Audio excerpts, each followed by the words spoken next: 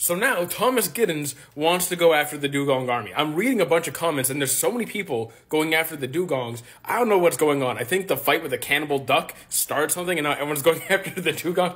I don't know what it is. All I ask is that you don't become a cannibal Dugong, please. So you don't have a devil fruit. Which is fine, because the Dugongs are, like, strong, but they're not, like, unbeatable strong. You can definitely beat them. And you have Inuyasha's IQ, which is good. He is a very smart boy and a good boy. Definitely a good boy. And Bello Betty's strength, that's more than enough.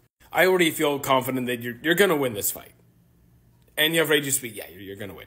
I don't even think they have the Dugong on this filter. It'd be funny if they did. They should update it. And you have Diamante's durability, which I think is more than enough.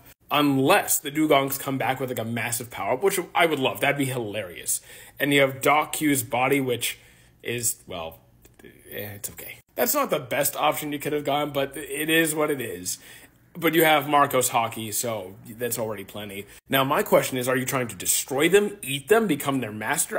I don't know. And you have Yasop's combat skill, which, yeah, again, we already knew you were going to win. Now, depending on what your ultimate goal is here, I'd want a different outfit.